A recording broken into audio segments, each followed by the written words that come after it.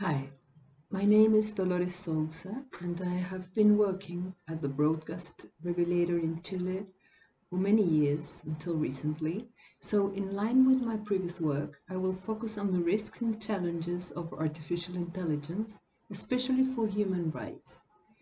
When we speak about artificial intelligence, we refer to science and technology, to the development of engineering, mathematics, physics, robotics, and others. But the application of artificial intelligence covers not only technical but social spheres of life. It's nowadays used in newsrooms, in political campaigns, electoral systems, and other social relevant domains. So, when this technology goes beyond solving specific tasks, when we think in the broad field of institutions, the public sphere, and the functioning of society and everyday life, we have to think about meaning, about sense making, and even trust. Making machines intelligent is enabling them to learn from data and, as the definition of intelligence by Niels Nielsen goes, to function appropriately and with foresight in its environment. So, the development of artificial intelligence is most relevant. According to the Organization of American States, that gathers 35 states from north to south, including the Caribbean, generative artificial intelligence and the technologies behind impact the four fundamental pillars of the OAS: development, democracy, human rights, and security. These concerns are in line with those of other intergovernmental organizations like the OECD. The development of artificial intelligence is mainly for good. It helps foster economic growth, can update big amounts of data so as to better target social programs. It helps improve lives and gives science-based solutions to access to food, water, energy, and health, according to the Organization of American States. But given its impact, it sets the need of national and regional policies, principles, and regulations. Artificial intelligence is a powerful technology, and algorithms are decision-making systems. Information today is basic. Our societies are informational, and much of it relies on the internet. According to Europol, the enforcement agency in the European Union, in 2026, 90% of online content could be generated and manipulated by artificial intelligence. In our daily lives, much of the processes of decision making are done by algorithms because they are programmed to solve specific problems from an array of data. They can be used to suggest us what series to watch on Netflix or what online newspaper to read, depending on past choices. In organizations, algorithms can be used for personnel selection, to award a bank loan, and to facial recognition. In the justice system, for example, risk assessment algorithms can be used to predict who is likely to commit a crime or become a victim.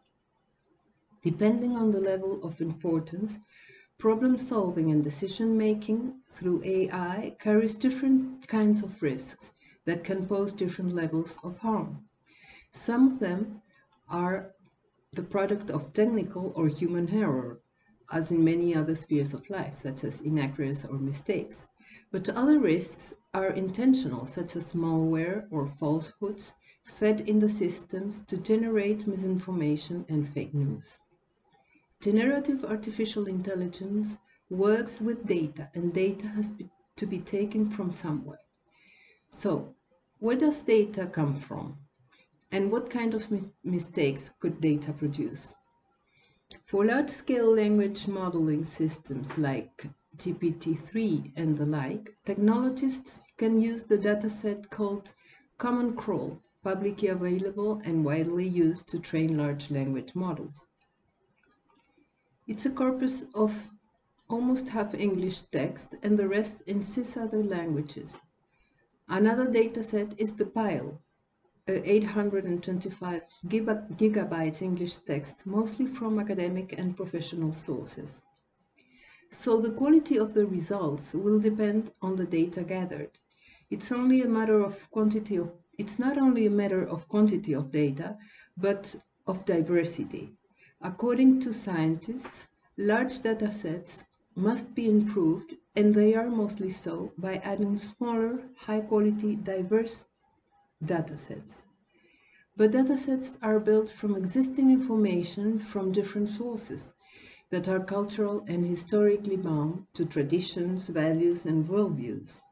So, generative artificial intelligence and its systems learn from existing data that was created by specific humans in specific moments and places. In that sense, datasets can have gender, ethnic, or religious bias, pejorative content that sometimes are invisible to us because nobody has yet drawn attention to them. Culture is not static, it evolves over time, and so are human rights. What is normal behavior in one place or time can be regarded as inadequate in another time or place. That is why there are a number of strategies to address the issue of possible bias at a pre-data and data level so that users of data can detect objectionable content. For example, there are softwares that include toxicity models to retrieve certain types of content, or systems that classify profane and not profane content. Other systems can run co-occurrence tests to find out if there are some bias towards some groups of people, for example, associating them with words that elicit negative sentiments. Still, some researchers of the bile, for instance, have pointed out that for all demographies, the average sentiment is negative, and their interpretation is that this is due to the actual data context, for example, articles, analysis of current affairs, and the content of news that tend to have negative connotations. So this is an example of how cultural bound our data is. And what about mathematical models and statistics? What kind of risk can they convey? We have seen that artificial intelligence works with data, but how does it analyze it? Here we can face a number of problems. I will refer to two of them. The first one is that artificial intelligence models are based on information already processed, like academic papers, books, and newspapers, and in that way cannot foresee emergent situations or new forms of reasoning. And even though the analysis can take into account a huge amount of data, it cannot convey meaning to complex social situations or analyze content in a critical way, likewise human interpretation. An example of this is the AI-generated sitcom Nothing Forever, premiered in Twitch and Twitter, that had to be taken off because of homophobic content. In fact, an article at the University of the Republic of Uruguay calls these digital narratives pastiche, copied from existing content, and states that they cancel the future. Moreover, most of statistical analysis made by AI models rank the existing coded data and run statistics like cluster analysis and correlations that tend to overrepresent averages, for example, regarding population groups or types of opinions. And they tend to underrepresent minorities or divergent opinions. So these models can reproduce structural inequalities and bias. The documentary Coded Bias in Netflix, with the contribution of several researchers and the work of Joy Buolamwini from the Massachusetts Institute of Technology, uncovered how machine learning and algorithms can lead to certain outcomes associated to certain kinds of people. The main example focused on facial recognition and the bias related to non-white people. These biases can be amended at a technical level, and they are, of course, but researchers or software experts have to do this intentionally, with a scientific and or ethical purpose, for example, non-discrimination, respect to social values such as plurality, inclusion, and participation.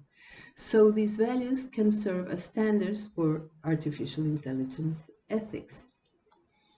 That is why, when faced to complex analysis with regard to social matters, the use of data needs a multidisciplinary approach beyond technical expertise based on a policy to create guidelines inspired on human rights principles. A second problem is that in general, people do not know how algorithms and AI models work. And most of the time, the managers at public or private entities who make use of these tools do not know it either. In this sense, there is a lack of transparency on how algorithms work and take decisions. And these decisions are very relevant because they could solve a pressing problem for someone, let's say a financial or health or housing need. There is a lack of algorithm governance or any other form of the rule of law. If you're not an expert, you cannot understand all the processes behind data coding and classification. You cannot know if there is an error, if at some point the process of codification or analysis was supervised by humans, or even why this algorithm was used. So that's why there are regulatory initiatives. Developed countries have faced the problem of risk regulating at some level. The European Union will launch next year a rulebook on AI systems that could be the first regulation in the world of artificial intelligence, the Artificial Intelligence Act. In the Americas, in the United States, there are only general policies initiatives, but no specific plans to regulate generative AI, according to Column International, a regulation think tank. Beginning September, the Canadian government launched a consultation on a non-binding code of practice to regulate main aspects of generative artificial intelligence. I would like to focus a while on what is happening in Latin America. A recent artificial intelligence index states that it's important for countries to have a sound strategy on AI and that the strategy has to be institutionalized with a minimum of stakeholders' involvement so as to guarantee its implementation and governance. Furthermore, the index suggests the strategy has to meet the agreed UNESCO criteria of common good. Unfortunately, there is still much to do in the Latin American region in terms of regulation and governance.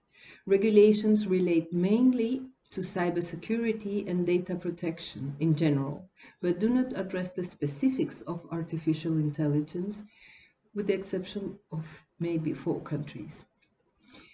The Latin American Index concludes that the challenges and risks of AI have to be addressed before they outweigh its opportunities.